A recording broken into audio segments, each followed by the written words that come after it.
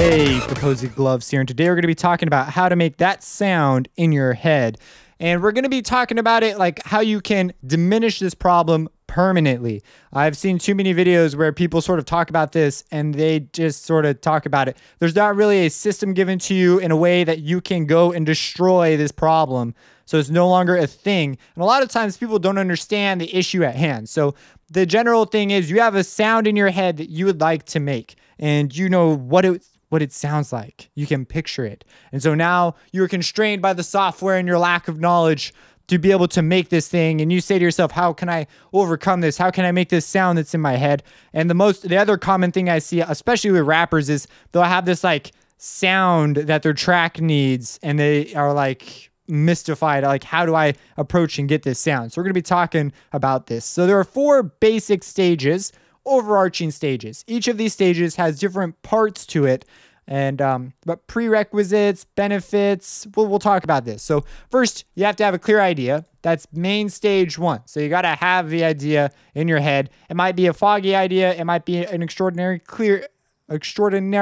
clear idea.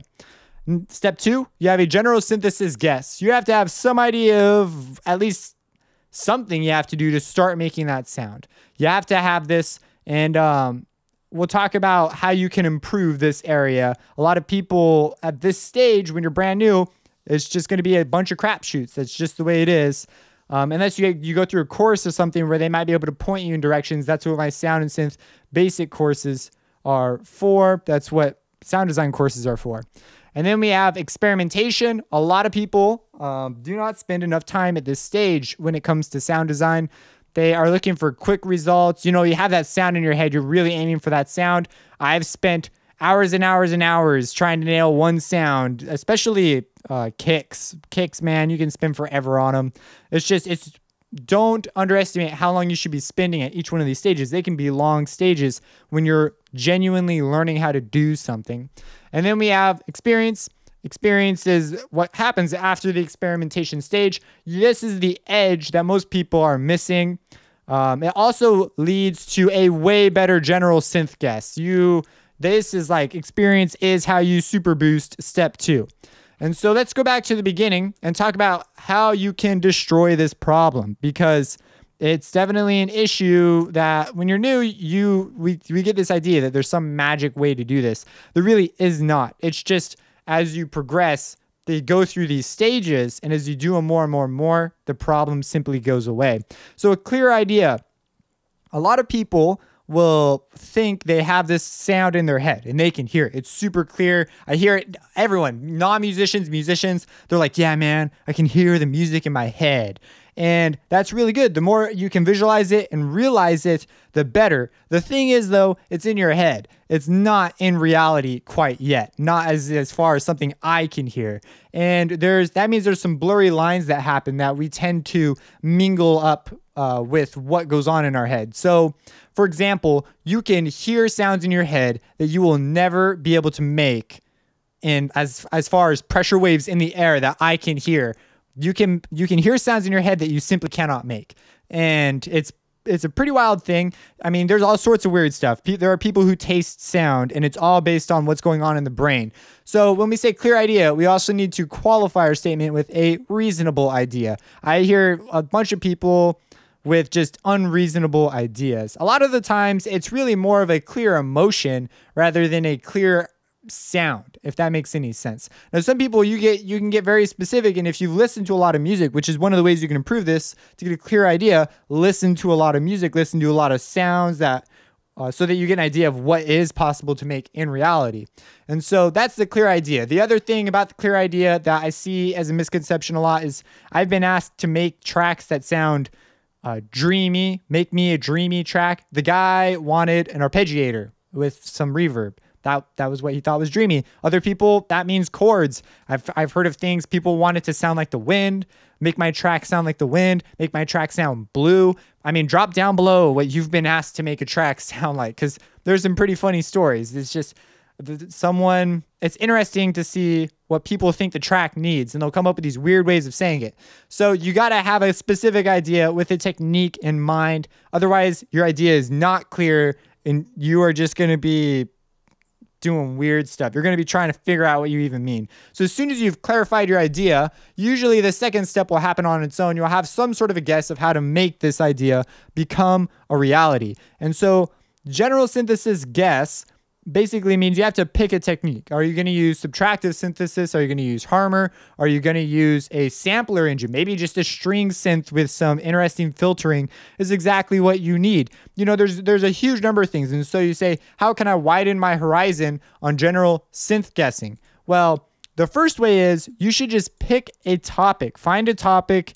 Go through if you're looking for a good place to find topics, go through my playlists and just look at all the topics. They're organized by topic: sound design with Citrus, FM synthesis, wavetable synthesis, chorusing. How does a chorus work? I'm doing a whole new DSP series, which is going to approach this on like a way more deep level than anything normally goes, because we're going to be building the effects. So there's just a whole bunch of additional things that you can learn about that will enable you to get a way better synth guess. For example, if I wanted an old school drum and bass style chord thing, I already know. I would pick Harmor as my additive synthesizer.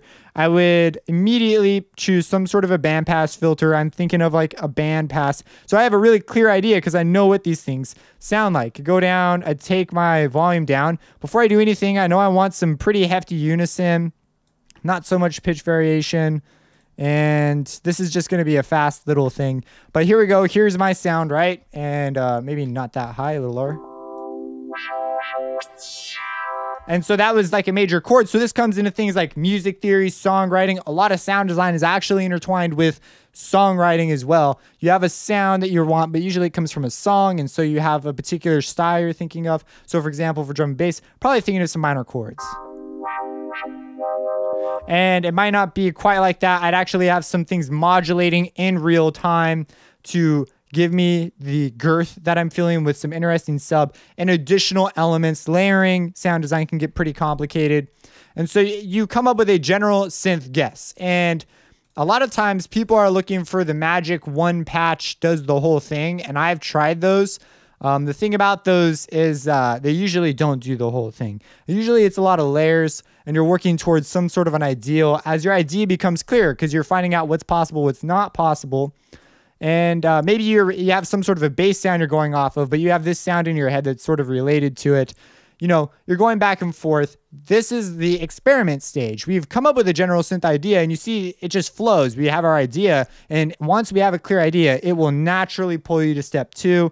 And then we go into the experiments. We're already experimenting, thinking of different things we could do. We're just going. And this part is the part that matters the most. Sure, these parts are important, but this part gives you the experience. These two sort of happen at the same time. So experiments, when you're doing this, you're just trying things. You're trying layers, and just give it a go. Do weird stuff. Grab the parallel processing, grab a patcher, start doing all sorts of madness.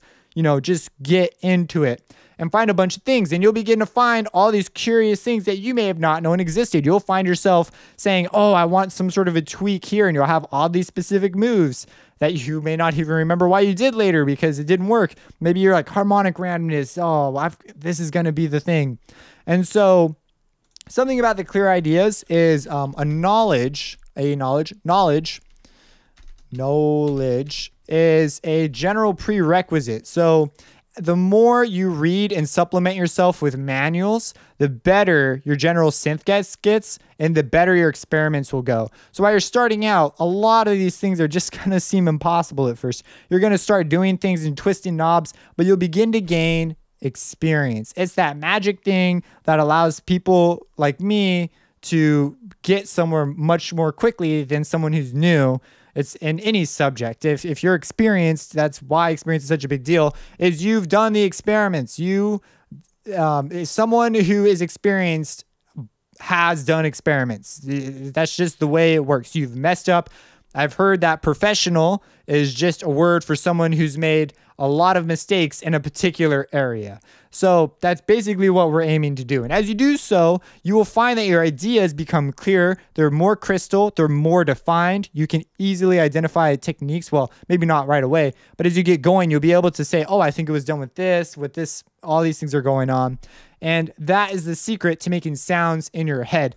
And then as you do this, it gets kind of scary because what you thought you had clearly in your head before. And I've met people who just swear they have some magic gift that somehow allows them to bypass these stages. All three. They just have the clear idea, and that therefore should enable them to do this step that's, as you notice, is not on here. Make the sound. They think, oh, because I have this clear idea, make the sound should appear. That's just bogus. That's just simply not true. The make the sound step, if it's gonna happen, is in the experiment stage. And if your experiment works, then you've made the sound. Congratulations, you've got that experience. But if it doesn't work, you've gained experience and you go through this stage a couple more times and eventually get to the point where you can make the sound.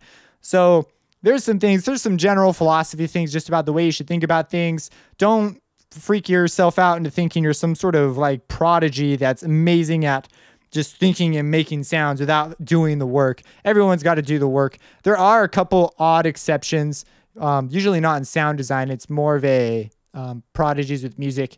And I can think of a couple blind people who can just hear music and play it. But if you read any of their stories, they went through a huge experimental stage. So I guess I can't even say that about them. Like, oh man, I forgot his name, but he could play any song you give him. And people wonder, how can you just hear a song and play it? They think it's impossible for them to learn. And the reason is he spent hours and hours and hours and hours. Literally, he's blind, so he spent most of his life at the piano hitting keys and figuring stuff out, training his ear. And he got to the point where when he explains it, it's kind of hard for him to explain it because he's worked so hard at it. He's built so many connections in his brain that he just explains it as sound goes in the ear. And the song goes in and his fingers know what to do. And it's like really difficult to explain because the amount of experimenting probably stumbled across a number of things that there simply aren't words for. And so the experience is just off the charts high. If someone comments, I'll try and I'll put a link to that person because I can't remember the name right now. He's Hawaiian, so I can't remember.